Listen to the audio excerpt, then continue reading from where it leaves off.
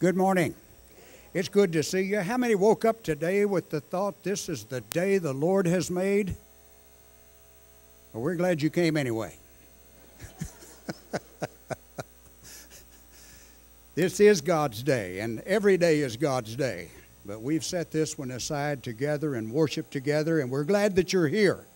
And we want to move right into our service. I have a couple of announcements we need to make.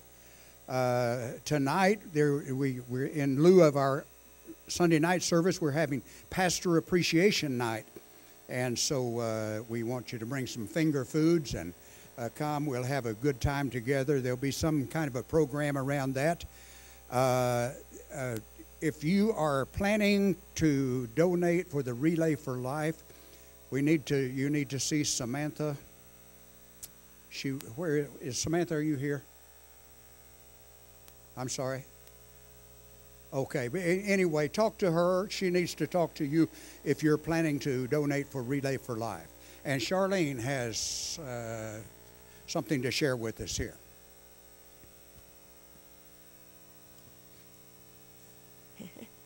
I just wanted to mention that we're starting on Wednesday evening a new Beth Moore Bible study. It's the newest one of hers called Sacred Secrets. It's a little hard to say. But I believe it's going to be very, very good. We'll start at 7. I think the videos are a little shorter now, so you with kids that the program starts at 7, maybe that will make it easier for you. The books that are here, the church is buying the CDs and things, but the books are $9.95 for each individual. They look like this. And if you'd be interested, we're going to start on the 13th. I know there's a few that have already said that they're going to be a part of it. Usually it's 8 to 10 women. We've got room for more. We'd love to have you. And we're going to shoot from 7 for it to be 7 to 8 o'clock. So we run with a teen program, run with a children's program so that there's not a conflict in time. So see me if you'd like me to pick up a book. I have a few extra right now, but we're going to wait till after revival, so it will start on November 13th, as far as we know.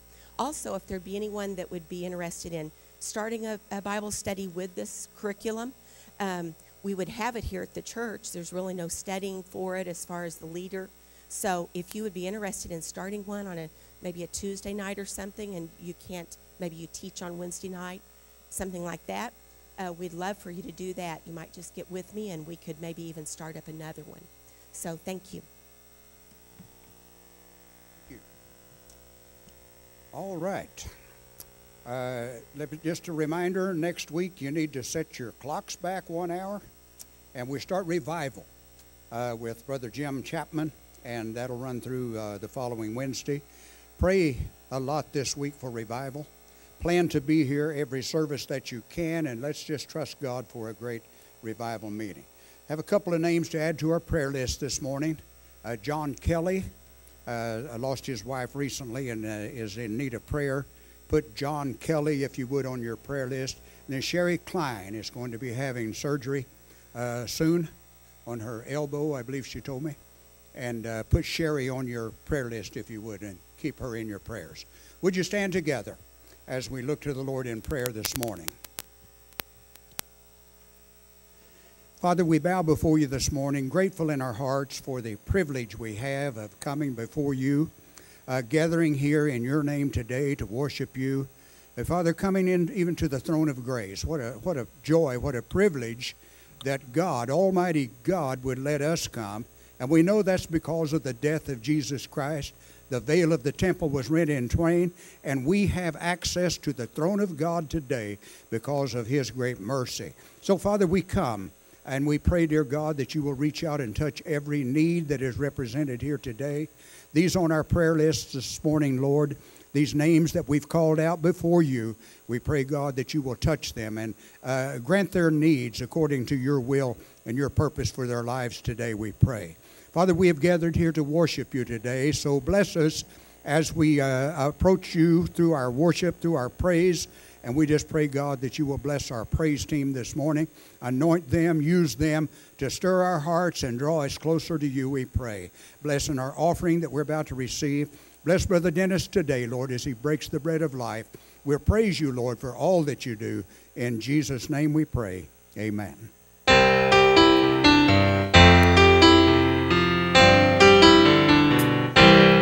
Our loving Father, we know you are here. We bring you our worries and all of our fears. We bring you our problems that we cannot solve. We know you are faithful, we know you are strong. Wonder-working God, open the heavens. You can make a way where there is no way. Wonder-working God, you can move mountains. You can make a way right here today. Wonder-working God.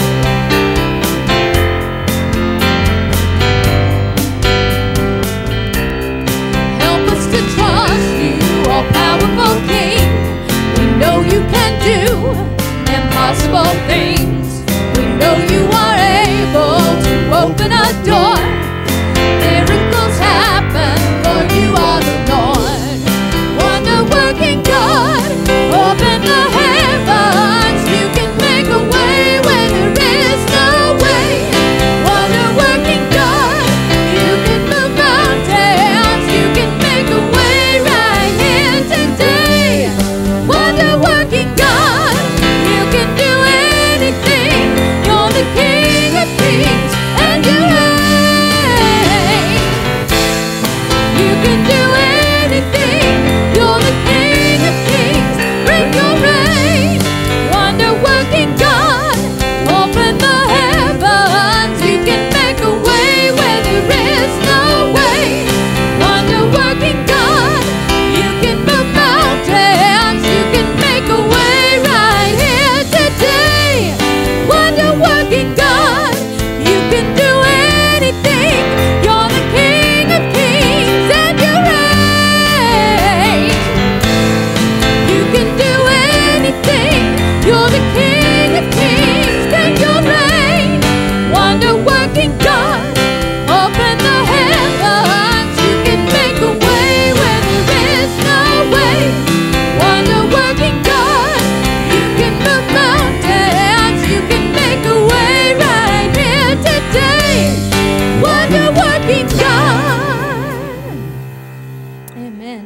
It's all about Jesus. It's all about the way He's changed our lives. It's all about Jesus. The power of His blood can't be denied. It's all about Jesus. It's all about the covenant He made. It's all about Jesus. Victorious He rose up from the grave. Lift your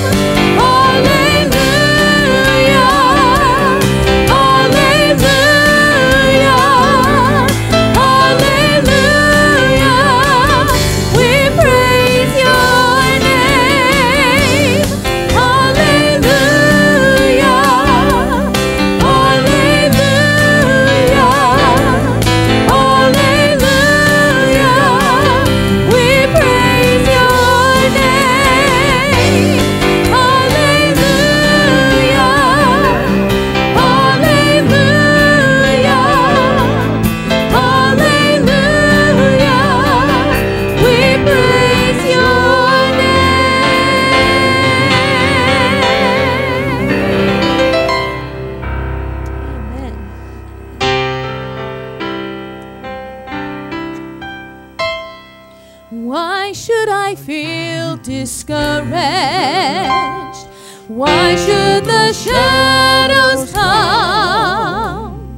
Why should my heart be lonely and long for heaven and home, when Jesus is my portion?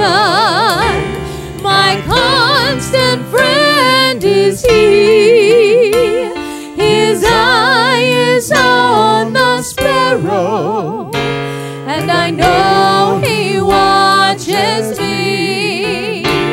His eye is on the sparrow, and I know He watches me. I sing because I'm happy. I sing because I'm free. For His eye is on the sparrow, and I know He watches me. Let not your heart be troubled. His tender words I hear, and resting on His goodness, I lose my doubt and fear. Though by the path He leadeth, but one step I may see. His eye is on the sparrow, and I know He watches me. His eye is on the sparrow, and I know He watches me. I sing because I'm happy. I sing because I'm free. For His eye is on the sparrow, and I know He watches me. Whenever I am tempted, whenever clouds arise, when tongues give place to sighing, when hope within me dies, I draw the closer to Him. From care He sets me free. His eye is on the sparrow, and I know He watches me. His eye is on the sparrow, and I know He watches me. I sing because I'm happy. I sing because I'm free. For His eye is on the sparrow, and I know He watches me. I sing because I'm happy. I sing because I'm free. For His eye is on the sparrow, and I know He watches me. I'm forgiven because You were forsaken, and I'm accepted. You were condemned. I'm alive and well. Your Spirit is within me, because You died and rose again.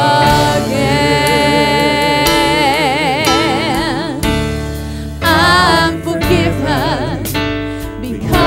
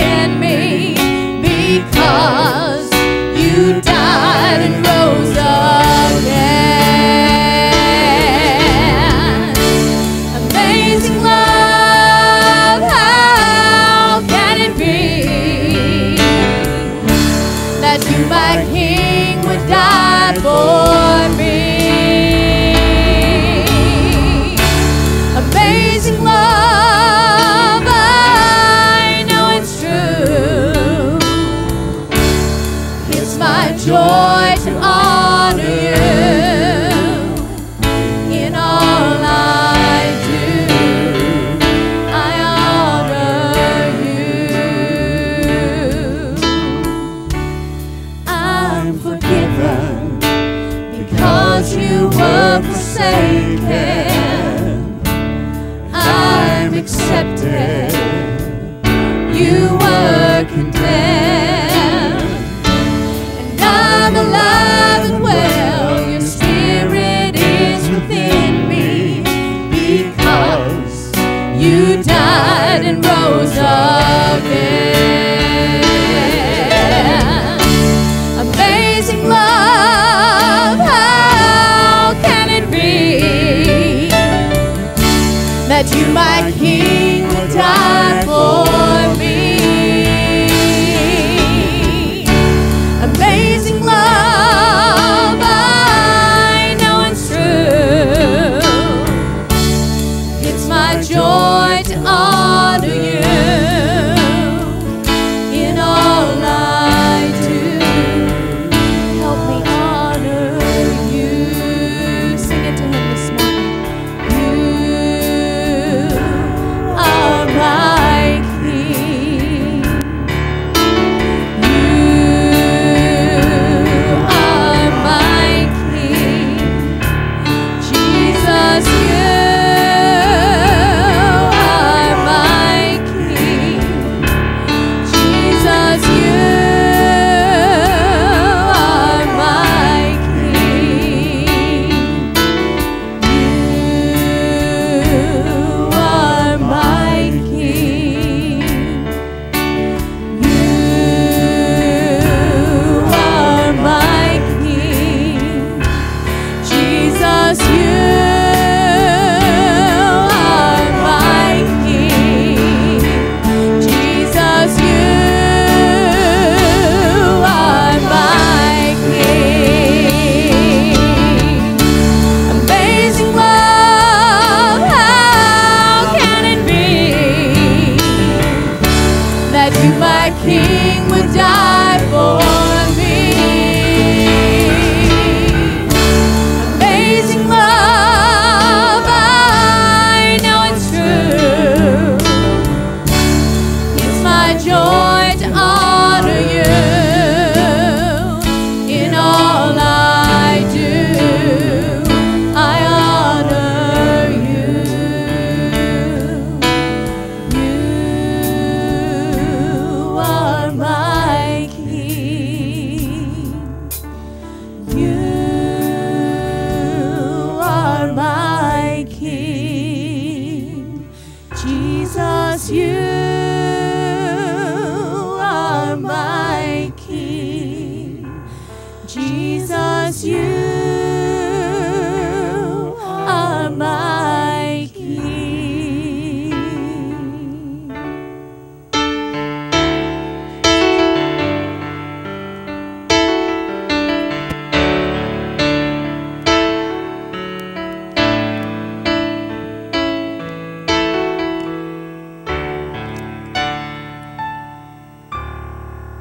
I don't usually say much before I sing because I get up here and get really nervous.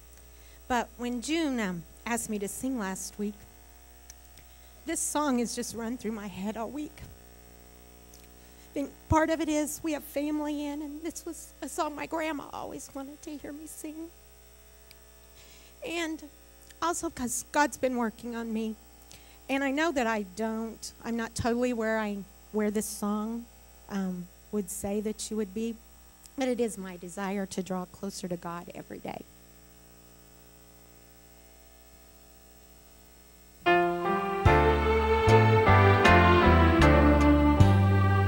There's a voice calling me from an old rugged tree, and it whispers, draw closer to me. Leave this world far behind. There are new heights to climb, and a new place in me you will find. For whatever it takes to draw closer to you, Lord, that's what I'll be willing to do. For whatever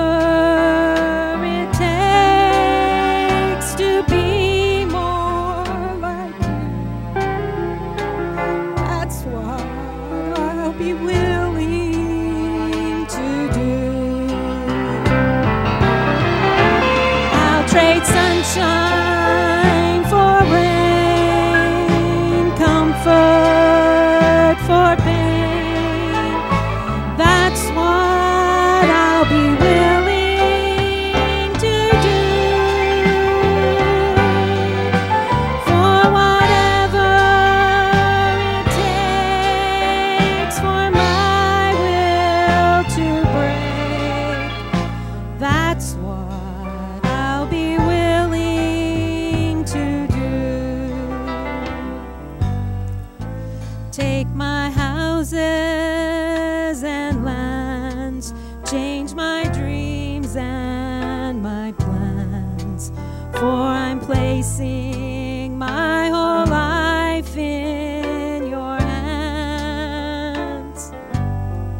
And if you call me someday to a land far away, Lord, I'll go and your will obey.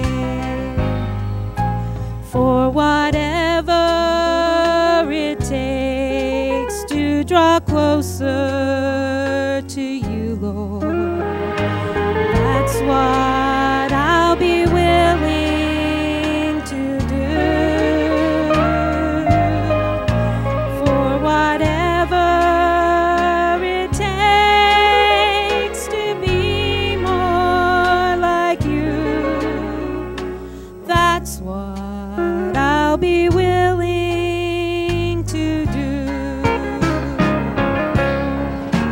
I'll trade sunshine for rain, comfort for pain. That's what I'll be willing to do.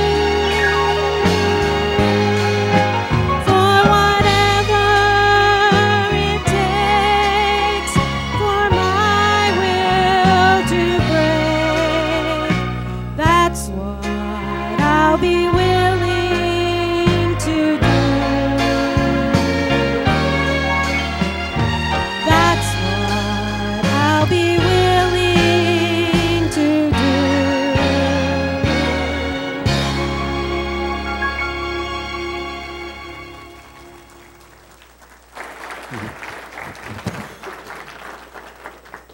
Amen. We trust that's your prayer this morning. I have a thank you card here. Church family, thank you for all the visits and prayers during my surgery and recuperation. I appreciate everyone. Love to you all. Tanya Lewis, and we're so glad that she's able to be here this morning following her surgery. All right, if you'd like to follow along, we're in the book of Nehemiah, of course. We're in our Engage the Word series, and we are studying the book of Nehemiah. Hopefully you'll look on the inside of your bulletin. You'll find something that says DCPI training in Carthage. Now that has to do with church planting. And you don't have to be a pastor. If you are a layman that thinks at some point in time you might be interested in helping with a church plant somewhere, that training is for you. They tell me it's very excellent. Our new district superintendent, Mark Bain, is really encouraging us to plant churches, because new churches grow faster and there are more converts per capita in new churches than there are established churches. So you might want to check that out. So far in our Engage the Word messages, we've examined the topics of vision, discouragement, and prayer. There was a phrase in last week's message that I've thought a lot about this week. It came to me early in the week, and I haven't been able to get it out of my mind. It simply said they were living in ruins, and they accepted it. They were living in ruins, and they accepted it. If you'll recall, the city had been destroyed. The temple had been destroyed. The walls had been destroyed. They were able to rebuild the temple, but for some 90 years that temple had been unprotected. And in those days, it was very important that you have walls around your city, because marauders and thieves would come and pillage and plunder. And for some reason, in a 90-year span, no one had been able to muster the motivation to rebuild those walls. They were living in ruins, and they accepted it. Today I'd like to talk about refusing to accept the unacceptable. Refusing to accept the unacceptable. And again, I'm going to read the first 4 verses. I am keeping up with my reading, by the way, but I just can't seem to get out of chapter 1. So we'll read the first 4 verses. The words of Nehemiah, son of Hakaliah, in the month of Kislev in the 20th year, while I was in the citadel of Susa. Remember, Nehemiah was a cupbearer to the king. He had it made. He lived in the palace. Everything was at his disposal. He had prestige, status, position. He had what everyone wanted. And Hananiah, one of the brothers, came from Judah with some other men, and I questioned them about the Jewish remnant that survived the exile and also about Jerusalem. I think it's significant that Nehemiah cared. I mean, he had it made. Why would he worry about people back in the homeland? But he did. The news wasn't good. They said to me, those who survived the exile and are back in the province are in great trouble and disgrace. The wall of Jerusalem is broken down and its gates have been burned with fire. And listen to what Nehemiah did. When I heard these things, I sat down and wept. For some days I mourned and fasted and prayed before the God of heaven. Well, that was a pretty good first step right there. That tells us a little bit about Nehemiah and his character, the kind of person that he was. He questioned Hananiah, who had just returned. He questioned them about the Jews who had survived the exile, and the news was not good. Verse 3 tells us they were in great trouble and disgrace, and the wall of Jerusalem was broken down, and its gates had been burned with fire. As he listened, he could barely stand it. God's people were in ruin and reproach, and he was broken over the situation. And the apparent complacency of the people of Jerusalem, and that's what I want to focus on today. He'd never even been to Jerusalem. He had grown up in Babylon, in captivity. Never even been there. And he was more concerned than they were. It appeared that they were not concerned, at least. At least not enough to do anything about the situation. He lived in comfort in the palace, yet he wept, mourned, fasted, and prayed over the condition of Jerusalem. We need more people like that. We need intercessors. We need people that are willing to stand in the gap on behalf of someone else.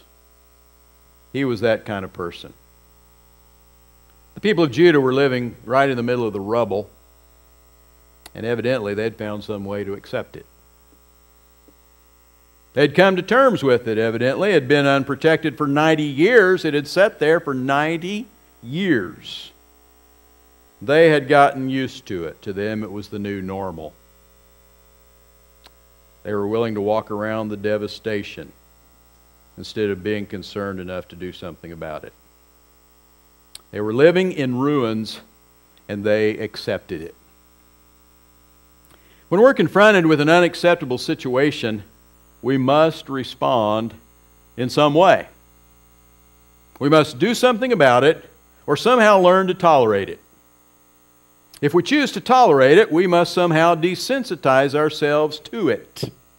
We can't just go on and on feeling the pain of this situation. We've got to somehow numb ourselves to that situation. We try to ignore it. We try to justify it. We try to rationalize it. We try to minimize it. We numb ourselves by becoming apathetic, indifferent, complacent. Of course, there's some people that numb themselves in other ways. Apathy is a coping mechanism that some people use. Now, the ostrich is famous for sticking his head in the sand. We find other ways. Apathy is one of those ways. Of course, you heard about the fellow who was asked what was worse, ignorance or apathy.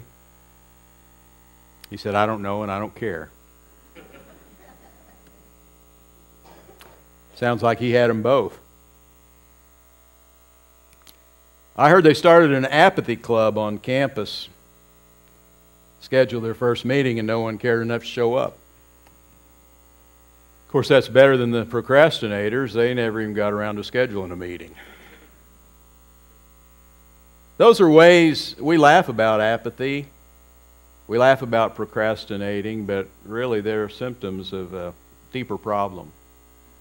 They're symptoms of a person who's unwilling to confront the situation. So they put it off, or they numb themselves to it, like the people in Jerusalem. How were the Jews able to come to terms with a seemingly intolerable situation? What was the mind process? How did they arrive at the point that this beautiful temple that they had spent so much time restoring and rebuilding was okay at the mercy of thieves and marauders? What did they tell themselves that made that all right? Well, if you'll permit me to use a rather earthy illustration this morning, I used to clean out a lot of chicken houses and barns when I was young, working my way through school. There they are, only ours weren't that kind. In those days, we used a wheelbarrow and a shovel. People often ask, how do you stand that smell? In fact, if I was driving by a field where litter had been spread, I would ask myself, how do I stand that smell?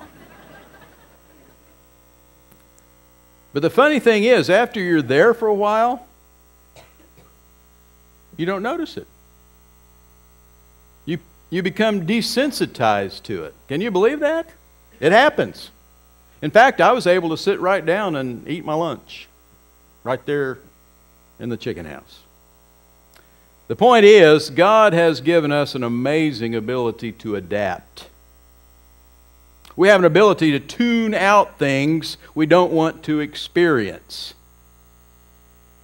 You know, has anyone lived by a train track? People tell me that you just get to where you don't even notice it. How do you not notice a train? That's just the way we are. God has given us that ability to tune out unpleasant situations. We used to have a clock in our living room, and people would come and that clock would just drive them crazy. It ticked really, really loud. And in fact, if we had a tape recorder going or something like that, I could hear it as plain as day. But somehow I had learned to tune it out. Now that ability to adapt can be a good thing or it can be a bad thing. The problem comes when we adapt to things that we shouldn't tolerate. We get used to things we shouldn't get used to. Now you've probably all heard the illustration of the frog in the boiling water. Well, you'll be happy to know I've never tried it myself, but I'm just taking the word of many, many people who have used this illustration for years. And they tell me if you turn that temperature up gradually enough, the frog, being a cold-blooded creature, will stay there until he boils to death, when it could very easily just hop out of the pan. If it happens gradually enough, we can adapt to almost anything. People ask me a lot if things have changed in my 36 years of teaching. Are kids different than they used to be? And my reply is usually, well, it's happened so gradually I just really haven't even noticed. I used to notice purple hair. Now it's just commonplace. We have an amazing ability to adapt. I've heard people say, well, I'm used to profanity. I'm around it all the time. Doesn't shock me anymore. Should you really ever get used to someone using God's name in vain? Do you want to get used to that? If you repeatedly expose yourself to sexually explicit music videos, movies, etc., you'll desensitize yourself to things that are immoral. Everything that enters the mind through the senses affects us to some degree. And someone said that Americans have lost their ability to blush. So that's a situation of our adaptability being a bad thing. Do you think it's an accident that the entertainment industry gradually stretches the limits of what most Americans would consider appropriate and acceptable? Always pushing the envelope? You think that's an accident?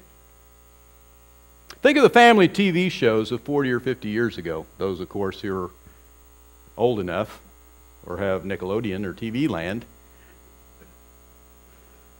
Ozzie and Harriet. Does anyone remember Ozzie and Harriet? Reruns of Ozzie and Harriet? Leave It to Beaver? The Cleavers? Ward, June, Wally, Theodore? Father Knows Best. That goes way back there. Nowadays it would be called Father Knows Nothing, Kids Know Best. Now contrast those shows with the shows of today.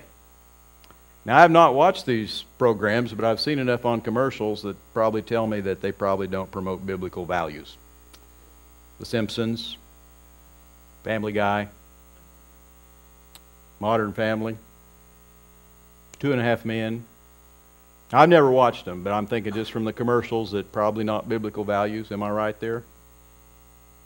Nobody's going to admit it. When was the last time you saw a TV show that centered around a traditional, functional, biblical family? Besides Duck Dynasty, I mean. What's my point? I haven't watched a sitcom in years, but not too long ago, a few days ago, there was a piece of one on the end of something I DVR'd, and wow. Was I ever shocked. We've come a long way. And it's come so gradually that we lose our shock value. We don't drop our jaws and bug our eyes out anymore because we're used to it. We've become desensitized. Now the question is, are there areas in your personal life that are unacceptable, but you've learned to live with them? How about your relationship with God, your spouse, your family? How about your habits, your priorities? Have you learned to tolerate situations that really stink, but you hardly even notice the smell anymore? Have they become your new normal? How about your church, your community, your nation? Although there are still many things that are great about our nation, and believe it or not, there are a few things that are even better than they used to be. In my opinion, there are many ways in which America is the frog in the boiling water.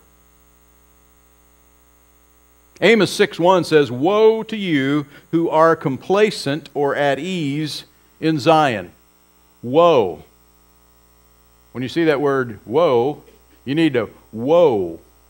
What's that mean? Grief, sorrow, affliction, a miserable or sorrowful state. Woe to you who are complacent or at ease in Zion. Those words sound strange and contrary today. We would probably say, happy are those who are at ease.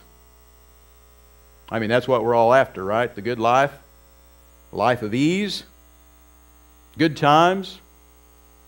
After all, you only live once. Might as well reach for the gusto. Eat, drink, and be merry. Tomorrow you might die. Isn't that the American way? Ease, comfort. The Bible says, woe to you.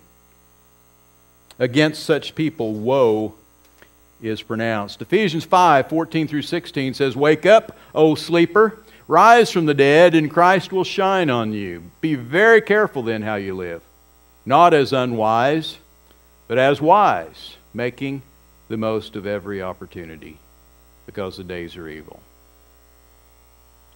I think it's time to wake up. Now, my alarm went off at 5 this morning, and, well, I did what any self-respecting pastor would do. I hit the snooze. But, you know, there comes a time, it's time to quit hitting the snooze. It's time to wake up. It's time we got serious about following Jesus. As with Nehemiah and the walls, no significant improvement will occur until we care enough to weep over the ruins. I didn't say worry, I didn't say gripe and complain. We've got plenty of those. I said weep. No significant change will happen until we are concerned enough to do something about our situation. Are you tired of stepping around the rubble of a broken life? Anybody ever watch Hoarders on TV? Nobody? A few people? How do they ever get okay with that? There's not even a path left. They're climbing over the top of that, and somehow in their mind, that's okay. Are you ready to let God do some rearranging, rebuilding, and restoring? Well, concern is the first step. Nehemiah had it, and it's time we had it. True concern will compel you to do something. You can't help it. If you've got true concern, you've got to do something about it. What did Nehemiah's concern cause him to do? Verse 4, when I heard these things, I sat down and wept. For some days I mourned and fasted and prayed before the God of heaven. I don't know of a better start than that. Right there. He wept, he mourned, he fasted, he prayed for a period of about 4 months. By the end of his prayer time, he knew exactly what he had to do. He didn't just start off somewhere and ask God to bless him. He tarried before the Lord until he got a direction. He knew exactly what to do. And when God's people pray, difficult decisions fall into proper perspective and appropriate actions follow.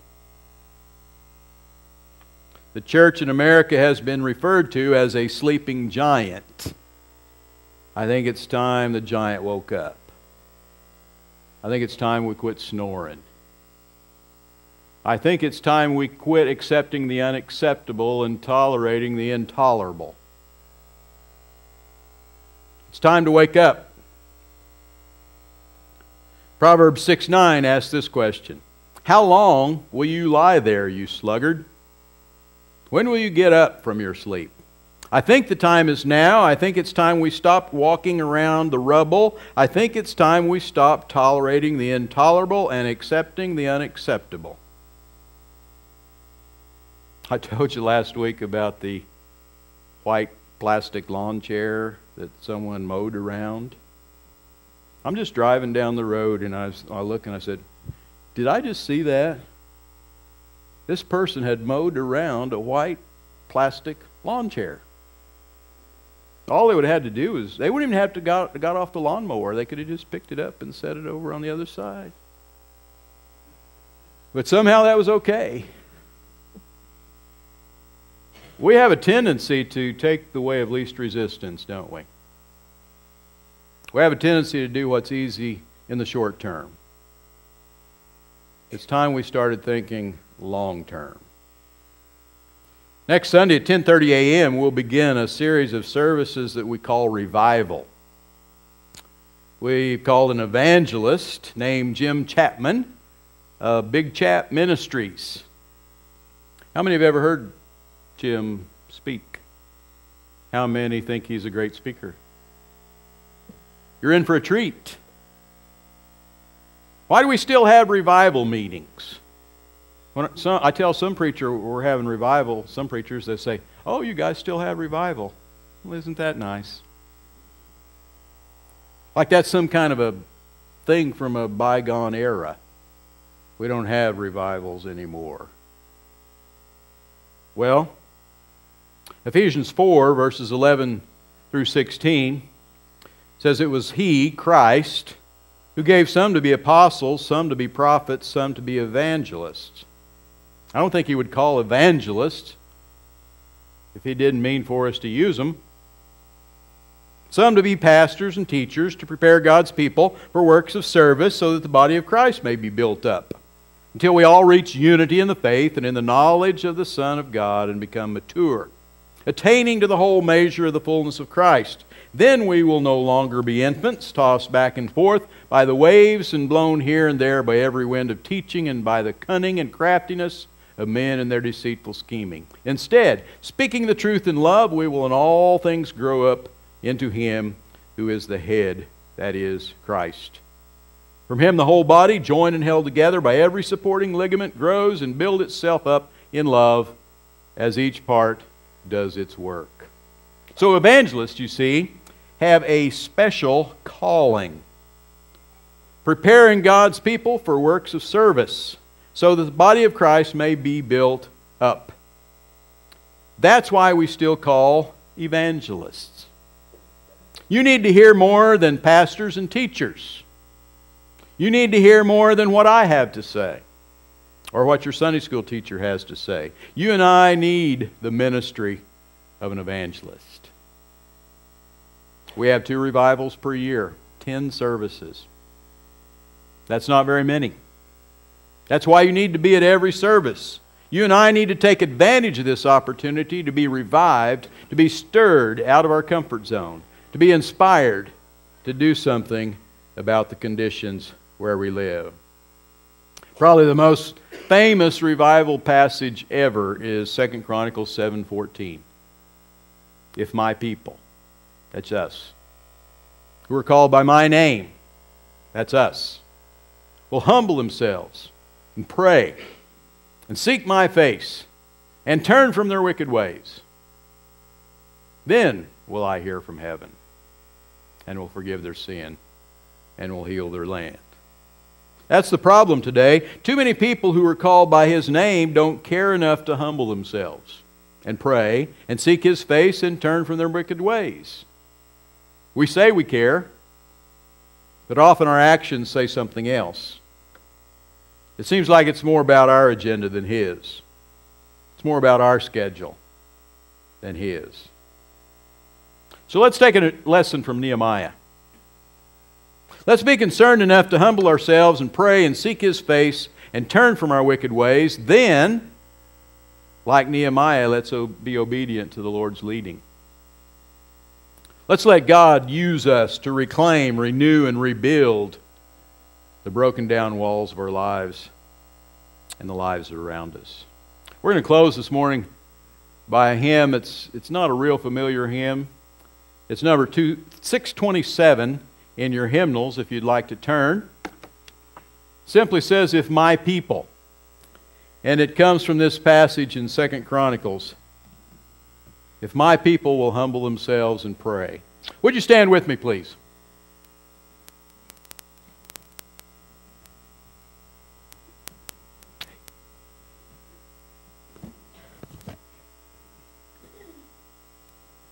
As always, the altars are open. If anyone would feel the need to pray this morning, we would invite you to do so.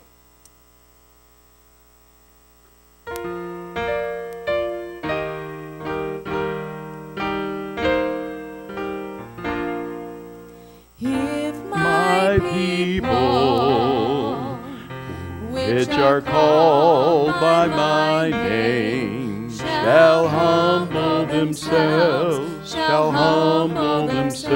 and pray.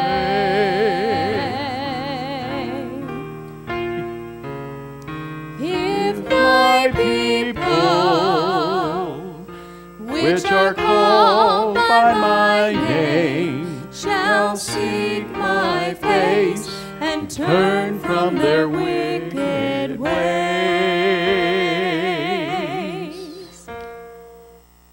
then will I hear from heaven, then will I hear from heaven, then will I hear and will forgive their sin. If my people, which are called by my name, shall humble themselves, and pray, I will forgive their sin. I will forgive their sin. I will forgive their sin and heal their land. And that's a promise. Shall we pray? Father, we thank you for this promise from your word. We pray, Lord, that you would forgive us when we get distracted, when we become all about the trivial and leave the important undone. We just pray, Lord, that you would make it clear to us how we fit into your plan for our home, our church, our community, and help us, Lord, to get with that plan so that we might be instruments in your hands to bring revival to our land. We thank you, Lord, for these that are here today. We pray your blessing on them as they go from this place. We'll give you the praise for it in Jesus' name. Amen. You are dismissed.